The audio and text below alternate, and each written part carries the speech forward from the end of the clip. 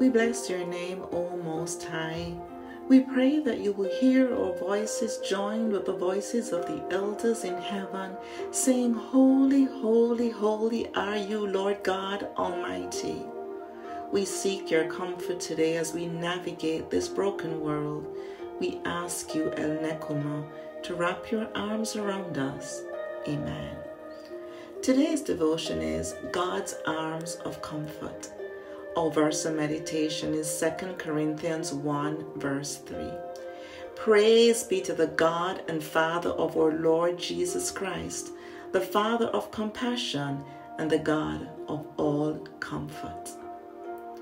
No matter what emotions you experience today, God's message to you is, I will comfort you. You need not search for solace in Satan's vineyard, because I am your comfort. Our comfort memories are stored in two little almond-shaped structures in the center of our brain called the amygdala. These glands process and store our emotions and memories.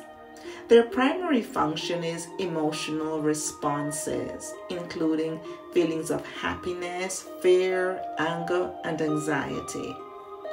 The amygdala also ties emotional meaning to our memories, reward processing, and decision making. This is where the comfort response is activated in our brain. If you have ever met a child who is drawn to a particular blanket, or sucks a thumb or finger, or is in love with his or her pacifier, then you would have noticed how engaging with this object immediately changes the child's mood. His or her amygdala has established a comfort memory linked to the object. Once a comfort memory is stored, we can always return to it. But sometimes in our human experiences, we develop attachments to things and people that are just not good for us. But there is only really one attachment that is guaranteed to always bring comfort to us, and that is our God. He alone can wrap his arms around us in every situation. So of all the comfort memories you may store, hold close to the comfort of your God, El Nekuma, the God of comfort. In 1 Kings chapter 18, we see the prophet Elijah at the peak of his ministry. He is a star in what theologians call the showdown on Mount Carmel. Here Elijah challenged the then King Ahab to bring his 450 so-called priests who were Baal worshippers, as well as the other 400 who socialized with his idol-worshipping wife Jezebel, and they were to meet him at Carmel. Under the power of the Holy Spirit, Elijah rebuked them all. 1 Kings 18 verse 21 reads, How long halt ye between two opinions? If the Lord be God, follow him. But if Baal, then follow him. And the people answered not a word. The challenge was, get a bullock, cut it in two, and put it on the altar. Then we will see whose God will accept the sacrifice by sending fire from heaven. First up were the false priests of Baal. After much drama and prancing and dancing and even cutting themselves from midday to evening, there was no fire. They were humiliated and exposed as frauds. Then it was Elijah's turn. He built a separate altar from stones that had been cut, and he told the people, get 4 barrels of water, pour it on the wood, the altar, and the sacrifice, not once, but 3 times. And at the time of the evening sacrifice, the prophet offered a 2-line prayer to God, asking God to, 1, let the people know that he is the God of Israel and that he, Elijah, was his servant, and second, to let the people know that there's only one true God.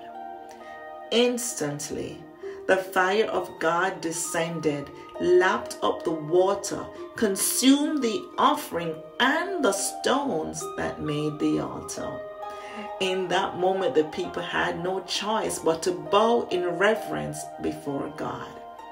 Elijah was not done. He ordered the killing of all the false prophets. And then he went up to Mount Carmel, prayed for rain to break the 3.5 years drought. He came down and told Ahab, hurry home before the rain starts.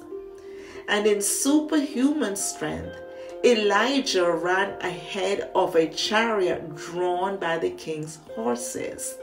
He was certainly under the anointing and running in full power. And then Jezebel sent a threat that she was going to kill him.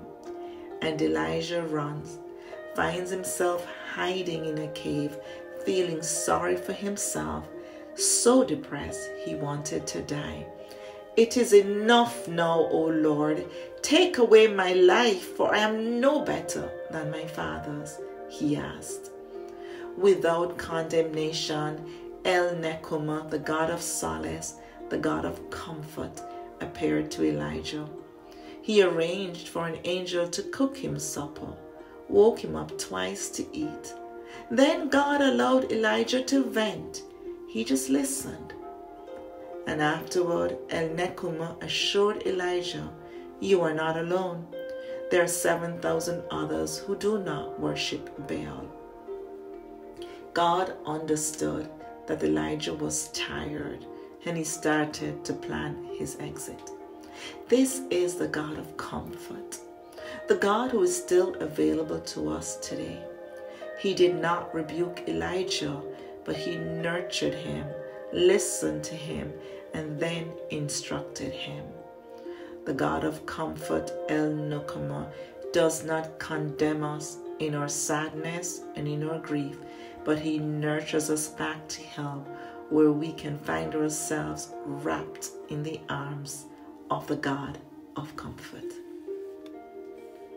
What comfort memory have you stored?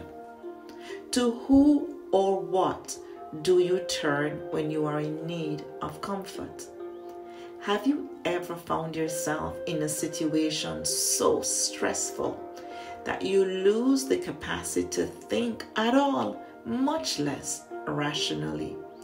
Your brain freezes and you are as good as dead to the situation at hand. In these moments, having a default source of comfort makes all the difference.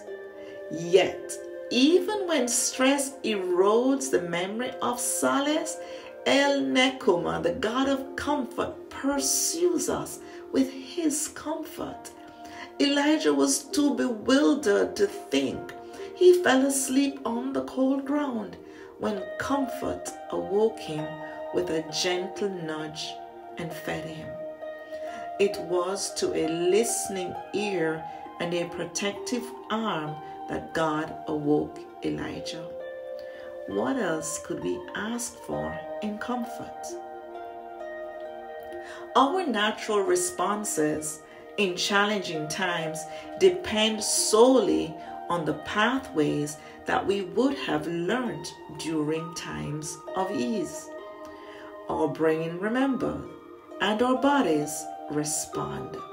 So we have to challenge ourselves to lean on El-Nekuma, the God of comfort, at all times. Let us remember that we're no stranger to him. We are his children, and he comforts us in this manner.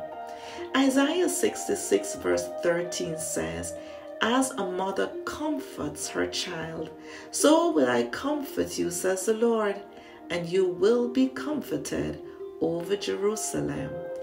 And we say, Amen and Amen.